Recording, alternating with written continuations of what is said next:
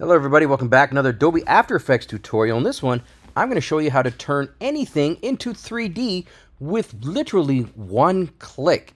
Let me show you what I'm talking about here. Here is an example of this flat vector icon that I downloaded. Here's the original right here. It's just this simple little vector icon, and you'll see here as I twirl him around, he's as flat as a pancake.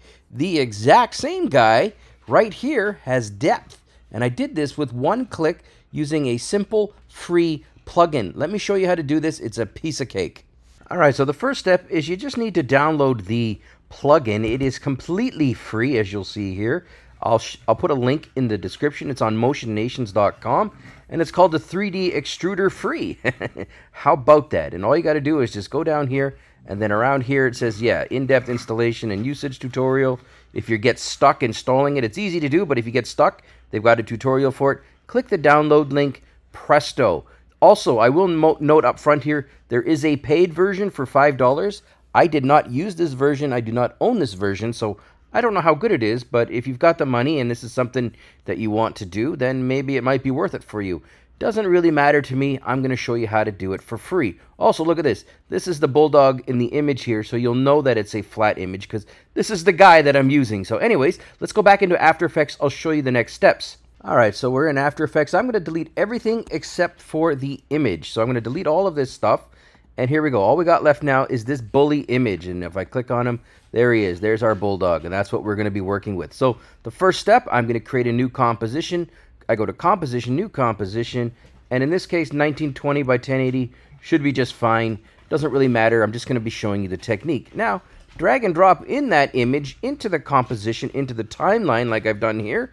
And presto, we've got the bulldog or whatever you're working with. If you're following along with me, it's loaded into the composition.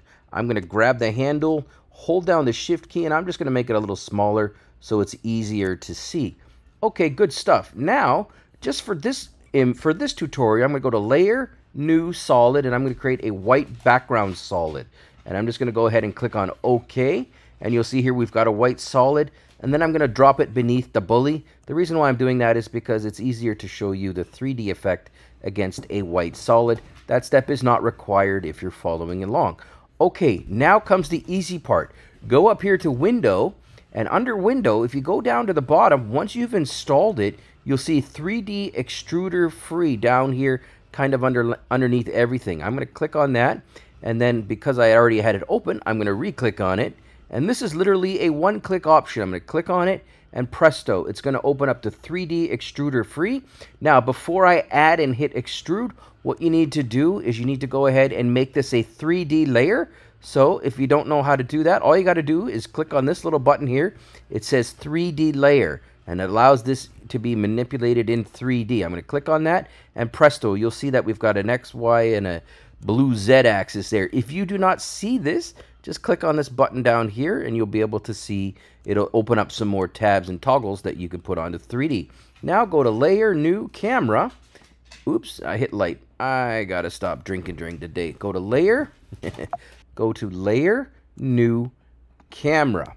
When you do that, just click on any camera. It doesn't matter. I'm just gonna click whatever camera it opens up and selects for me.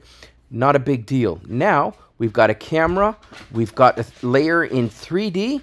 I'm just going to click on the bully layer and click on the button Extrude. When you do that, you'll see this cool little rectangle pop up around it. I'll close this, and now I'm just going to pull on this little yellow or this green handle, and as I twirl it, you'll see here that it is literally 3D. That was all there was to it. Now, I realized you may get stuck at a step somewhere along all that stuff that I showed you. It may be a little tricky in terms of installation. If you have any questions, just leave a comment below and I will help you out and make sure that you get this installed and you can try this out. Finally, I will note here that it creates a null layer, and under null layer, if you open it up, you get a few different options. You get rotations, you can do all that good stuff. You get different types of materials. But under effects, you'll see here that one that says Z offset. That's the one that allows you to make this a thicker or thinner effect depending on what you're going for. In fact, if we go all the way here, you'll see here that it's bulldogs all the way to the bottom, everybody. And if you go to the left, it's a thinner effect. So this is the one that matters the most, Z offset. So I'm going to make it a little thicker just for this tutorial. And there you go. Now, if I keep twirling it, finally, If you look at it directly from the side, you'll know that these are all basically just layers stacked on top of each other. It just makes copies of it, but it gives it the 3D effect. So that's how it does it. It's awesome. It's free. Thanks for watching.